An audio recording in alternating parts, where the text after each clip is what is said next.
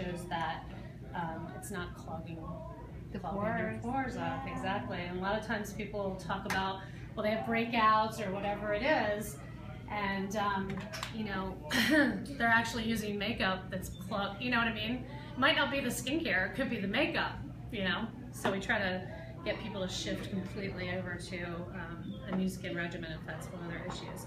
The last thing I'm going to show you, let's see if I can find the glass that's not used here. Let's see. Ouch. I don't want to mix it up with drinking glasses. What kind of game is he playing over there? He's like going, ouch. Don't drink the liquid makeup. Ew.